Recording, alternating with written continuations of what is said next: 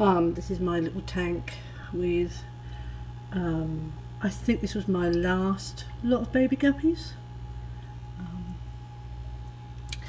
I'm gradually retiring this tank. It's a bit small, and I am going to keep it in the garage, perhaps to keep a few of my assassin snails in. I started with one, now I have 5. One thing I did learn today is that bleach does not kill assassin snails. I did use bleach to clean this little ornament there, and he was inside and he is fine. I don't know if he'll die at a later date, but he's certainly wandering about the tank okay now. So yeah, this tank is done quite well, but it's just a little cheap plastic tank. I've had it 3 years plus for my Siamese fighting fish. It's just looking a bit dull. The light's gone in it, so I had to buy a little strip light. Just doesn't give good light. You can see it's kind of dull. So yeah.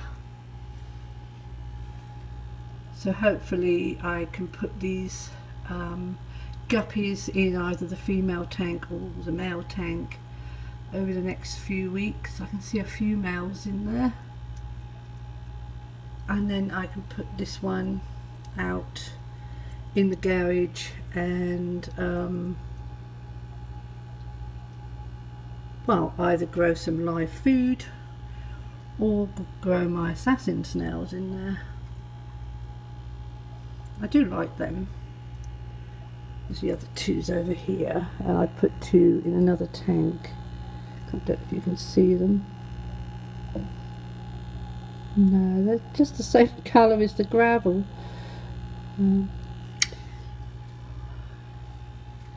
So that's that tank. I'm in the middle of water changes in here. I'm not sure, I haven't lost any. The fish I put in here, that's one. She's up and about and fine. Bit old, but she looks fine. Let's see who else is in here. Oh, the big black female that was not doing too well, she's up and about. There she is, she's fine. I still have fish in here that still have those kind of lumps, but I still don't know what it is. I've treated it for everything I can think of, so not a lot I can do about it.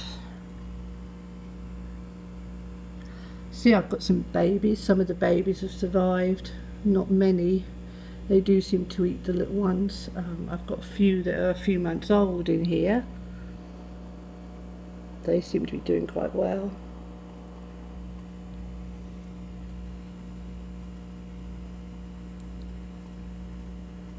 But most of these fish are quite old. They don't look it because I've been growing smaller and smaller guppies. I've been trying to get them so that I can put more in the tank, not overstock it, because they are quite small fish. And so all these little tiny female guppies that are here, they're not that big, they're all about 2. These were my original, the big black one was one of my originals. You can tell the size of those, up to what I'm breeding now, which are quite small. This leads me into my new male. Ooh. I went to the pet shop to get some snails. I lost my big yellow male, my big yellow snail. He died. Oh, can't see this way. I have to turn the light off. Sorry, making everybody giddy and dizzy. But, there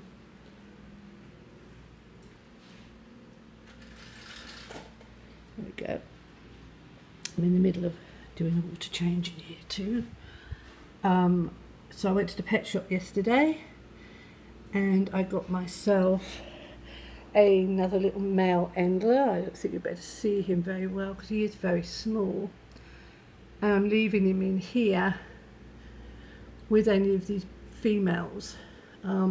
These are extremely small females. Some of them are about 4 months old now and they don't look it. They're very tiny.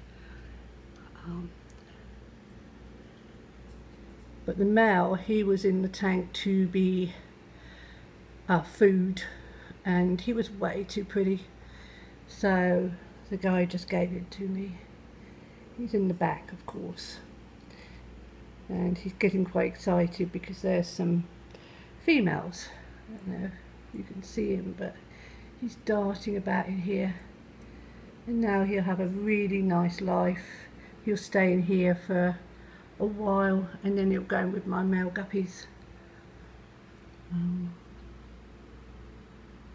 This tank's been doing quite well actually.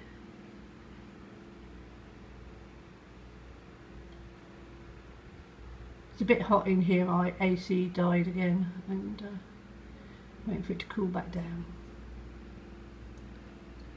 So there's quite a lot of little fish in here, but it doesn't ever feel crowded because the fish are so tiny.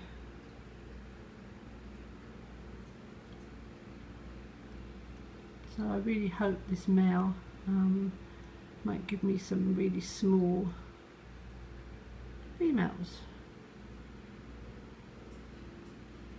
and males. So I can carry on getting my guppies to half the size at least of what they originally were.